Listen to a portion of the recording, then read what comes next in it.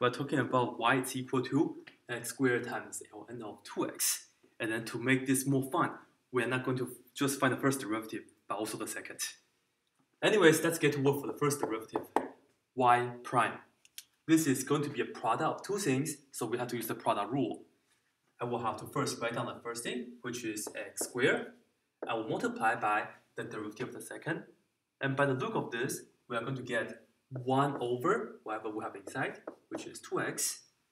And then because of the inside, the derivative of 2x is equal to 2.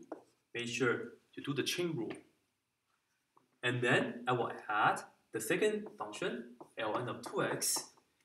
And then look at the first times the derivative of the first, which is 2x. So this is what we have. And we can do a few cleanup.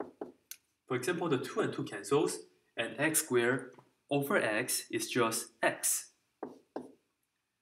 Right here, we are going to add, let's put the 2x in the front, and then we have ln of 2x, like this. And this is the first derivative. And now to get the second derivative, we just need to look at this and then do the derivative again. So derivative of x is equal to 1. That's easy. This is 2x times ln of 2x. We have to use the product rule for this one. So let's get to work. Put down adding. Keep the first function, which is 2x, and multiply by the derivative of second. And the derivative of ln of 2x is 1 over 2x. But then, because of the chain rule, I have to multiply by the derivative of the inside, which is the 2. And then we add the second function, which is ln of 2x. And then I multiply by the derivative of the first.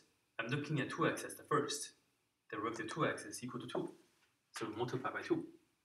And once again, this will be pretty much all we have.